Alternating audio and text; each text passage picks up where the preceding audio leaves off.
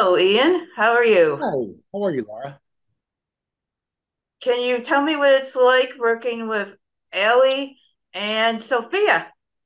Well, first of all, like a lot of people my age, being I watched Allie in movies a long time ago, and I've been a fan. And when I found out that I was going to be able to play her boyfriend, um, I I I I was pretty giddy about the whole thing.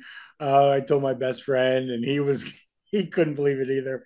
Um, and she's amazing. She's such a professional. Before we worked together, we sat down and we sat down for a very long time, and we got to know each other, and we became very close in a short time so that we could have that closeness on screen. And some people like to do that, some people don't like to do that. And I love the fact that she wanted to know me, and I wanted to know her. So um, I respect her greatly, and I love working with her. And we work very well together. We're respectful of each other. If we want to try things, or you're going through something, you're like your character's going through this. Let's support that.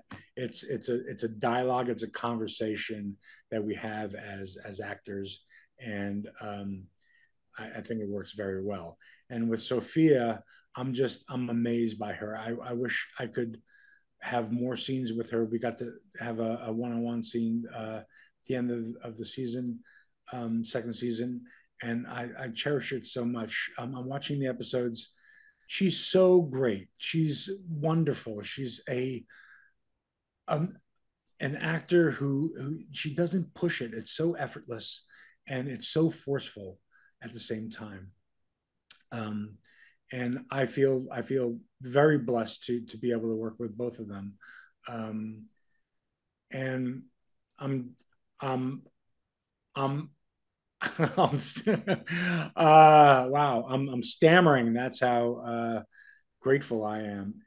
The other actors on the show, even though you didn't ask, they're fantastic. They've created these characters along with the writers. They've taken what the writers have created and flushed them out, and then the writers flush that out, and it's kind of the symbiotic relationship where they keep building on each other and watching it happen. And this season, you get to see the underbellies of some of these people, and it's wonderful to watch. It's not cringy. To the point where you feel like turning off the TV. It's so interesting, and the show looks fantastic too. Just the way the art direction and the cinematography, it's great. I'm so pleased to be a part of the show. Um, I I don't get to say that all the time and mean it. How do you think the Sorry, did I relationship talk to your between entire Bob thing? and Carol and Sam changes in season two? Yeah, so Carol and Sam have this little bit of a breach of personal space and privacy, and Bob tries to mediate between the two of them, and it kind of explodes the whole thing. And it turns out that uh, Carol is really having a difficult time and needs basically a wake up call. And Bob, living in the house, realizes that it's not the best thing for her, for him to be there. She doesn't really want him there, even though she loves him very much. Um, and she needs some space. And Bob decides that it's even though it's painful for him, it's better to let her figure this out on her own than to enable this behavior that she's putting out there.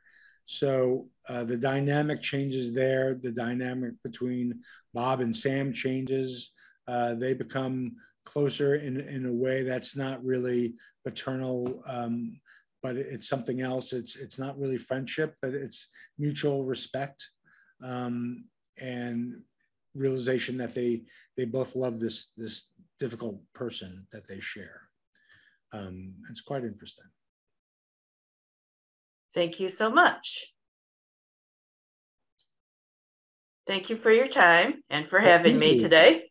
Yeah, thank you. Thank you, Laura. You both have a great day. You too. Bye-bye.